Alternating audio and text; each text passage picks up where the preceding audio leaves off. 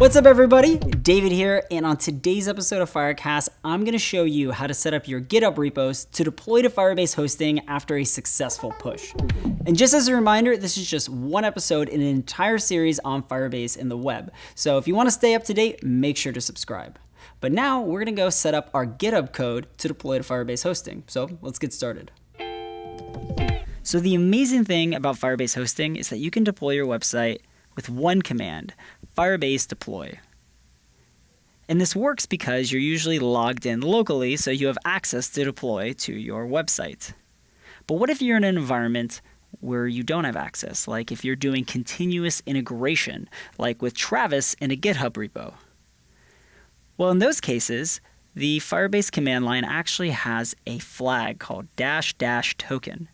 And what --token takes is a Firebase token.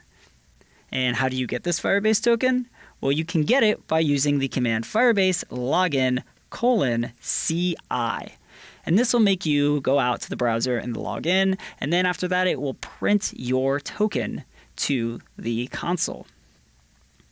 And from there, we can set it up in Travis. And after that, you just push to your GitHub repo, and then Travis will kick off, and if you're successful, it will deploy to Firebase Hosting. So for those of you not familiar with Travis, it's just a continuous integration service. So essentially when you send a pull request or you push to a repo, it will do a build and make sure that your test pass or whatever you want to do succeeds. And then if that succeeds, you can do something like push to Firebase Hosting.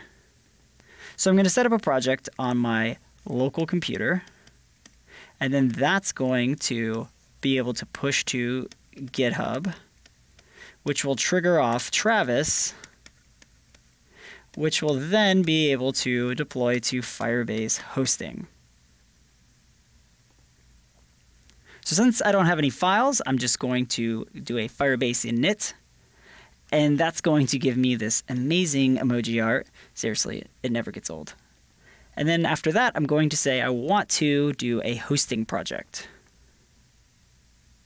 And I'm going to select my project name, and then it's going to ask me what should I use for my database rules, and I'm not using any, so I'm just going to use the default file. And then now this is a really important part. It says, what do I want to use as my public directory? So your public directory is where all of your app files are contained, and specifically your index.html. So in my case, I like to make this pretty easy, so I just name my public folder public. So the rest is just going to ask me questions about single page app configuration and other things, and I'm just going to go and skip through these. And now I have an initialized Firebase project. So I'm going to open up my editor, and I need to be able to tell Travis what to do when I push to the GitHub repo.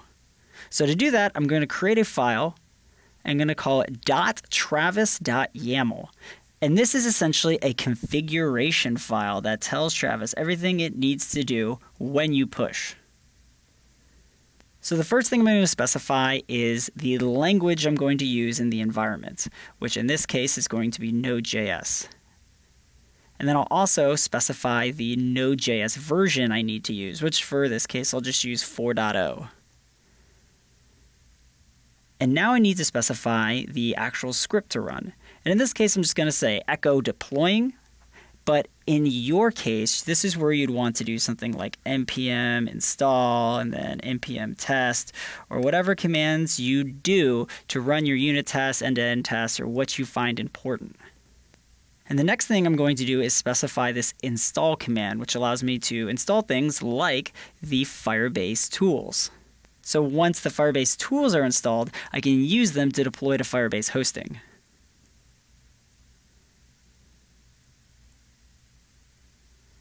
And now this is the very important part, the after success hook. So after success will run if our scripts were great, and then also this install worked as well. So I can say after success, do a Firebase deploy --token, and then we'll provide a Firebase token. Now, if you remember from the beginning of the video, to get a Firebase token, we need to run the Firebase login CI command. So here in the command line, we'll write Firebase login:CI. And this takes us out to the Firebase Console, where we're going to allow the CLI to have some permissions to create this token. So now you can see in this blurred out token, and it's blurred out because this is private information, and we can actually go and copy this token and then head out to Travis, where we will create an environment variable. So here in Travis, you can see I'm in the settings section. You can see that there is a space for environment variables. So I can come down here and create one for Firebase token, and then paste in my value. And then I click add, and it is saved to Travis. So now that Travis has this value, all I have to do is a git push.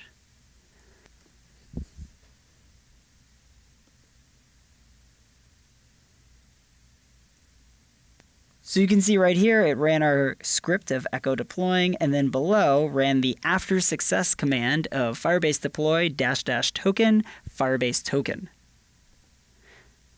So now our app should be deployed to Firebase Hosting. So let's go and check out the URL.